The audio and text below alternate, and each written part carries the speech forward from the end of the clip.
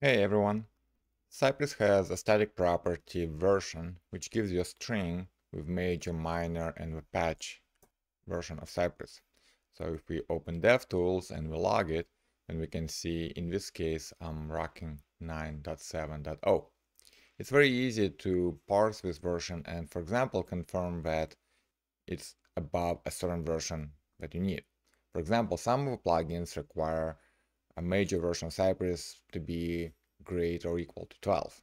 So how would we parse this to confirm it? Well, we can say, okay, take this string and split it with a dot.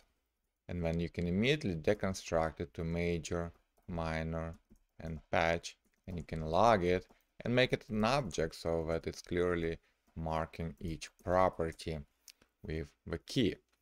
So in this case, you can see it.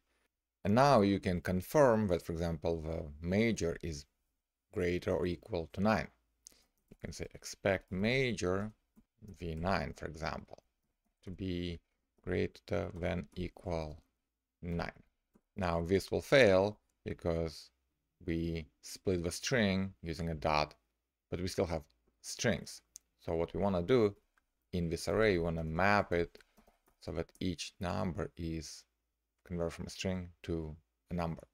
Just one thing, make sure you don't use parse int, because that will give you a surprise. Look at the minor and the patch. Let me run it again so it's by the cells.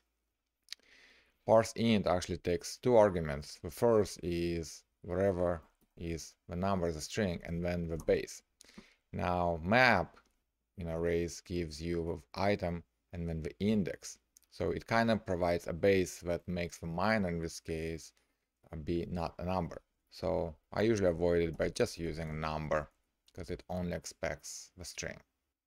Find this example and a lot more Cypress examples at myglebbakhmutov.com/Cypress examples. I will link it in the description of this video.